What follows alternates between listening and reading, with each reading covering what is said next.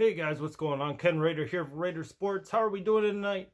Bringing you the recap and my reactions and my thoughts to the Nationals 4-3 win over the Milwaukee Brewers in tonight's NL Wildcard game.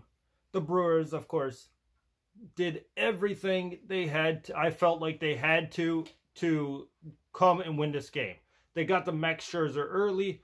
They scored 3 runs in the first 2 innings.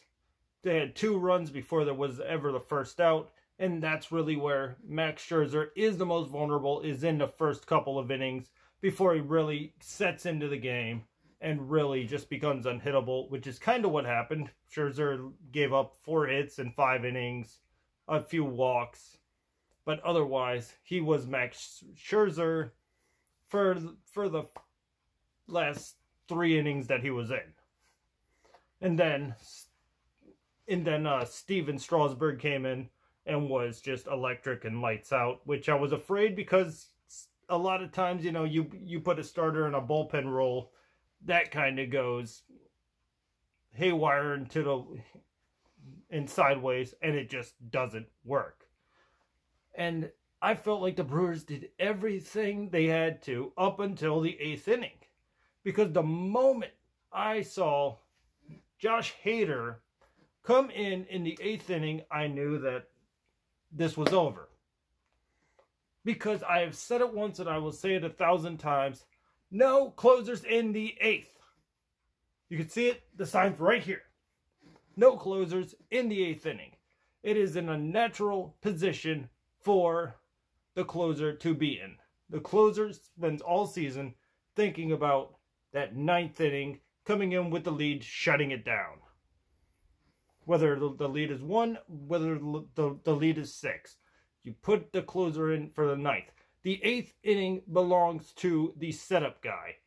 Now, admittingly, I don't know much about the Brewers bullpen.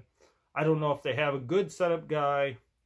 Like, I scream about this with the White Sox when they, at times, decide to pass on Bummer and bring in Colomé in the 8th inning, and more times than not, that doesn't work out. But this seems to be a trend, bucking the old system where the setup man comes in for the 7th and 8th, and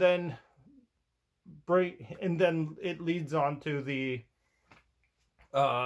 closer in the 9th. So you would get like Giolito, Bummer, Colomé, and this is just another form of that not working. So I wouldn't even blame Hader for blowing this game, because I don't like closers in the 8th inning. And of course, you can also say that the throwing error also led to the extra run that came in. And you could say Hader walked the bases loaded, but it was not Hader's job. Hader's job is the 9th inning. He is the closer of that Brewers team. This is all on Craig Counsell, and they did exactly what they needed to put themselves in a position to win that game. This was just, once again, mismanagement of closers and the slow death of the setup man. And it's a sad thing. There's a reason the setup man has been around for 100 years, and now, once again, we see teams bucking that 100-year system. I don't know if it's analytics or what, or do you just want to get your best players out there?